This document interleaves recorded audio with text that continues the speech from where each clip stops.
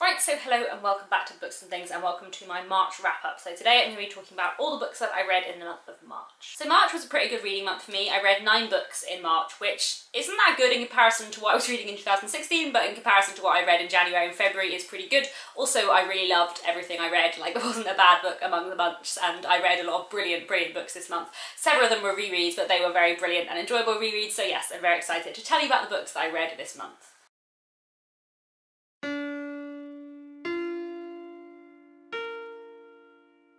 So to start off, as always, with the classics, the first book I read in the month of March was Jane Eyre by Charlotte Bronte. This was a reread. This was the 4th or 5th time I've reread it, I think. And I reread this for my not so hypothetical Victorian literature course project / #Viclit, which I will link the video of that down below, which I compare Jane Eyre and Great Expectations for quite a really long time. I really thoroughly enjoyed reading it. I love this book a lot, and it was really nice to read it again. If you don't know what Jane Eyre is about, it's about a woman called Jane Eyre, obviously. At the beginning of the book, she's about 10 years old and she's being brought up by her aunt who doesn't really like her and she feels very excluded from the family. She's sent away to school, and then when she's about 18 years old, she becomes a governess and goes to this place called Thornfield to look after a young girl called Adele, who is the ward of a mysterious man called Mr. Rochester, and everything goes on from there. It is a buildings romance, and it is a love story, and it is a gothic novel, and it is a mystery, and it is so many glorious things, and I love it a lot. It was really nice to reread this because it's the first time I've reread Jane Eyre since I read Villette. Villette is another novel by Charlotte Bronte which I absolutely love, and I think I probably prefer to Jane Eyre,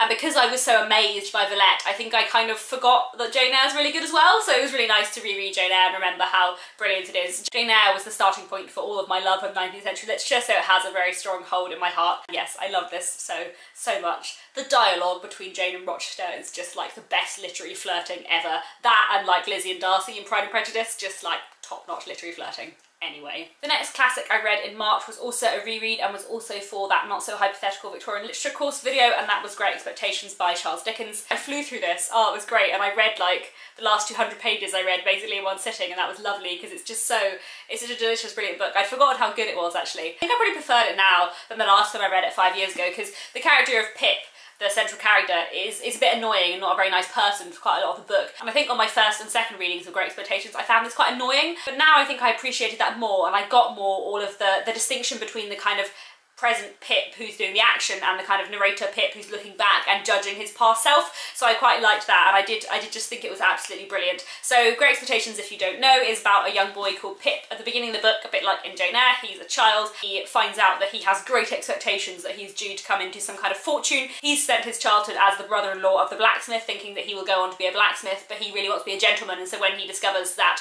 he is going to be a gentleman and that he has all this money coming to him and he's going to move classes dramatically, it really changes his life. And it's just such a brilliant, interesting book, and so fascinating in terms of looking at Victorian class. Third classic I read in the month of March was Sylvia's Lovers by Elizabeth Gaskell, and this was not a reread. I'd never read this before. I love Elizabeth Gaskell.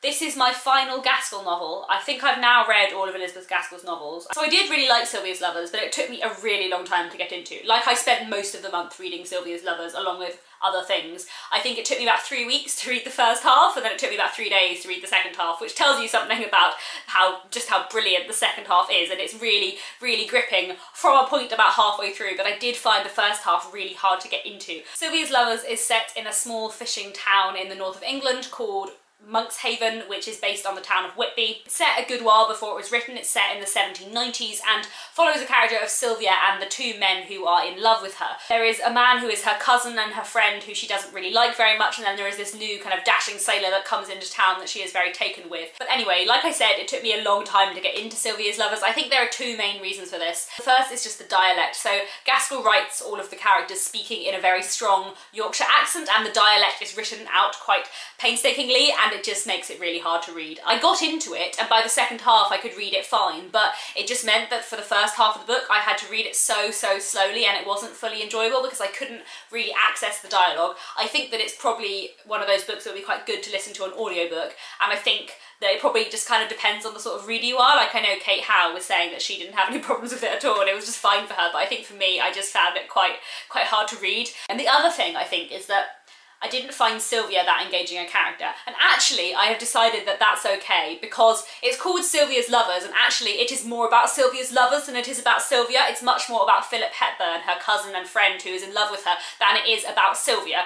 That was how I felt about it, having read the whole book. And for me, Philip Hepburn was a much more interesting character than anyone else. Sylvia, I feel, did become more interesting as the book went on, but because I didn't find her that exciting or interesting or compelling for the first half, and I thought that I was supposed to, I think that was another thing that stopped me enjoying it that much. But anyway, I absolutely loved the second half and I thought it was brilliant. I found the ending incredibly emotional and moving. I think Philip Hepburn is one of my new favourite Gaskell characters, because I think he's done really well in that he's one of those characters that doesn't always do the right thing. But when he doesn't do the right thing, you feel that he's let himself down more than you feel that he's a horrible person. You just feel like he's gone wrong, and I think that was done really, really effectively. The whole way this book deals with issues of class, with issues of that particular time period in the 1790s, the fact that it's set in a fishing village, like there are so many things I really did love about the book. And although it took me a long time to get into, it's one of those books that I would really recommend sticking with. And yes, now that I've read all of Elizabeth Gaskell's novels, there will be a Gaskell week at some point.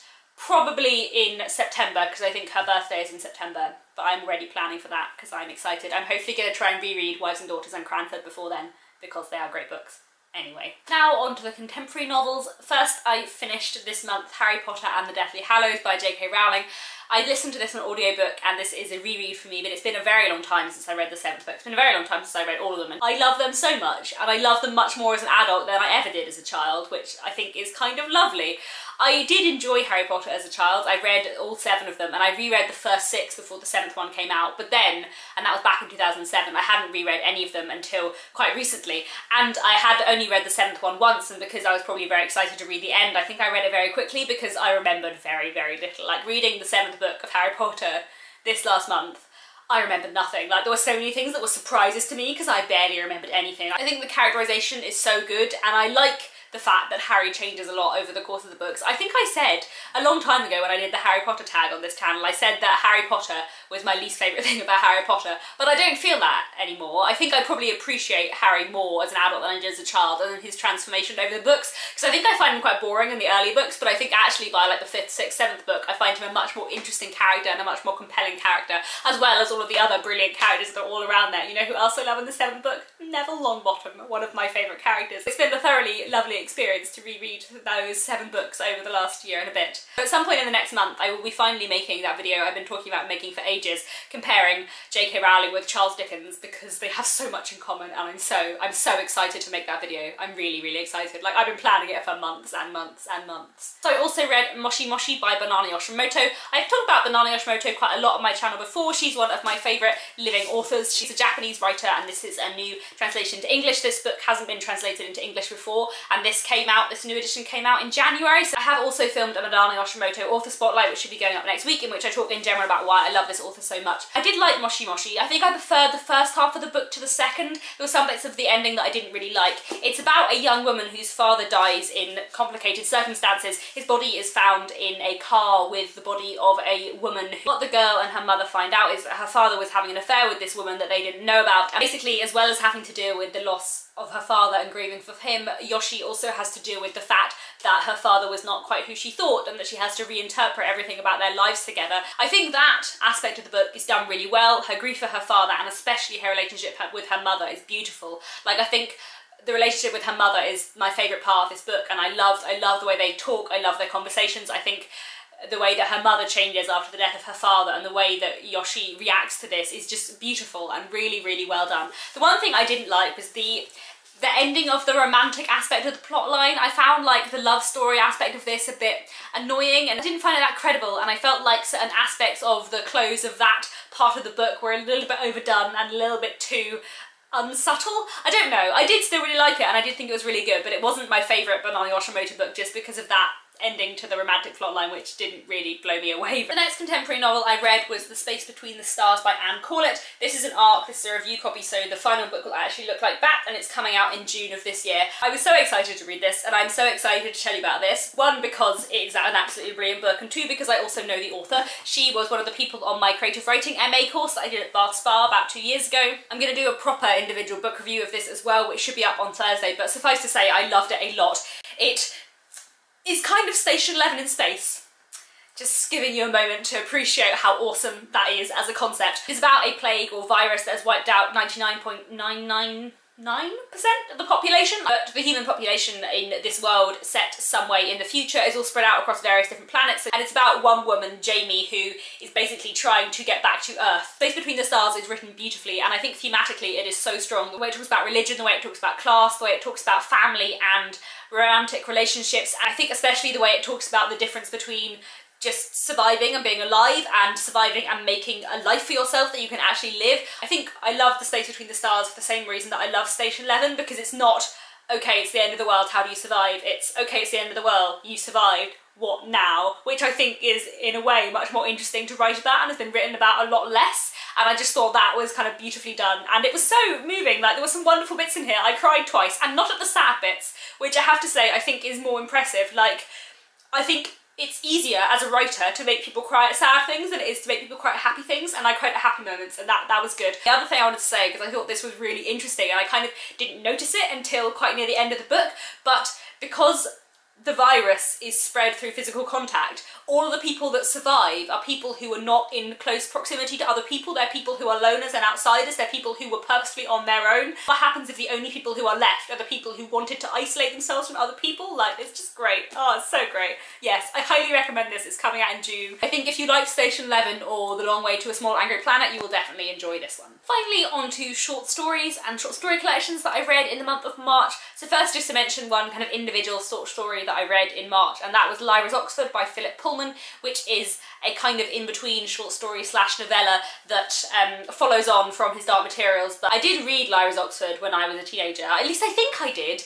I seem to remember that I read it, but listening to it on audiobook as I did the other night, I couldn't remember any of it at all. But it's only like an hour on audiobooks. It's a very, very short novella slash short story, and that was just thoroughly enjoyable to read because I love the world of his Dark Materials. I love the demons, I love the relationship between Lyra and Pan, and I just thought it was such an enjoyable little extra bonus short story. It made me so excited for the Book of Dust, so yes, I'm desperately hoping the Book of Dust will be good. And then I read two short story collections this month. So one I read was This Is How You Lose Her by Junot Diaz. This is an interconnected short story collection, and as I've mentioned before on this channel, I love interconnected short story collections. They're like my favourite form because you get the satisfaction of a novel but also the beauty of short stories, and I love that. And I thought this was wonderful and wonderfully done. The book mainly follows a character called Yunia and his relationship with various women over the course of his life, through from his adolescence into his kind of middle age. He is a horrible character in so many ways. He is a misogynist, and he is unkind, and he is cruel, and he just cheats on all of his girlfriends with so many other women. But for all that, it's a really brilliant book, and there are moments of beauty, and I think it's so impressive to do that, where there are moments of poignancy and where you really do feel for this horrible man, despite the fact that he is so horrible. I think it's done brilliantly. I also think the voice in this book is so good. It was so easy to read. I read it basically in one day. It was so addictive and thoroughly enjoyable to read, and for all that Yunia is sometimes horrible, you have these great moments of poignancy that are done so well. The one thing I will say though is there's one short story in this collection, Otra Vida, Otra Vez, which wasn't connected to the rest, which wasn't about Yunia. And I don't really know why it was there. Like, it was a good story, I really enjoyed it. And it connected with the other stories in terms of themes, but all of the rest of the stories deal with the character of Yunia, and it felt really weird that that one didn't. Like, it just felt a bit odd to be there. I was trying to work out if it was in some way connected to Yunia, but I don't think it was, so I'm a bit bewildered. Anyone else who's read this, let me know if you know why that story is there, because I couldn't work out what it was doing in there. But aside from that, I did really love it. I thought the writing was wonderful, the voice is brilliant, the kind of poignancy and emotion of this was so good, and I also really enjoy the way Junot Diaz uses second person as well as first person. I thought that was very, very effectively done in this collection. And finally, I read Last Fling by Sue Ji, which I thoroughly loved. This is a brilliant short story collection, and I think will definitely be one of my favourites. Sue Ji is an author I haven't read anything by for a really long time. So I've mentioned before that when I was a teenager, between like the age of about 13 and 19, I basically only read 19th century literature. There were probably about 10 books that I read over that time period, 10 novels that were not 19th century. 3 or 4 of which were by Sue Ji, who was probably like my favourite living author when I was a teenager. I loved reading in bed, I loved Earth and Heaven, I loved The Mysteries of Glass. Like, I think she's such a wonderful writer, and I just kind of forgotten about her until I saw this on my parents' bookshelves, because my mum really likes Suji as well, and I thought I would pick it up because it was quite slim and I wanted to rediscover some Suji. I then realised after I had picked it up that it was a short story collection, which makes me even happier, and it was just absolutely brilliant. This was so good. So good. She writes wonderfully, she has a really good turn of phrase, and she's brilliant at capturing human relationships, especially friendships. Like, one of the things I really liked in this book is that a lot of it was not about romantic relationships or family relationships, it was just about friendship, which I feel like you don't get that many stories about, and that was really great. I think my favourite two stories were probably the final story, Last Fling, and also the story Days. Days is about a man and his wife. They're both artists, and she creates pottery, she makes art with her hands, and he's a painter, but he's losing his eyesight, he's slowly going blind, so he can't do his art anymore. But not only can he not do his art, but he also can't see his wife's art, and sharing their art with each other has been such an important part of their life together that now that he can't see her art, it puts not exactly a strain on their relationship, but it changes their relationship, and I just thought it was so beautiful. I didn't realise for quite a lot of the story that he was blind, because Suji writes it so well that she doesn't talk about him not being able to see, she just talks more about the other things he can sense, and so it was only like towards the end of the story that I suddenly was like, oh no, that's what it is, that's what this story is about, and it was just, oh, it was so good. It was one of the best short stories I'd ever read, and it was so good that I finished reading the story and I went back and read it again right away. I don't think I've ever done that with a short story before. But my other favourite story was the last one in the story, Last Fling, which is about two sisters who are in their 60s, one of whom has been diagnosed with cancer. She decides that she wants this kind of last romantic fling, and so she puts like an ad in the newspaper. But actually the book isn't about that. It's not about like her love life really. It's about her relationship with her sister and their friendship and their companionship, which I think was done so well and was so beautiful. It was just so good. Like, I found it massively, massively moving. The whole collection I thought was just brilliant. I can't believe I've forgotten about her for the last 5 years, because she's brilliant. So yes, I'm definitely going to try and read some more Suji at some point soon. So yes, those are all the books I read in the month of March. As you can probably tell by my general excitement, it was a pretty good reading month, and I read some wonderful, wonderful books, both the ones that I was rereading and the ones I was reading for the first time. A lot of wonderful books this month. So yes, I hope you've had a good reading month in March. Let me know what your favourite book of the month was, and I'll be back very soon with another bookish video. Happy reading.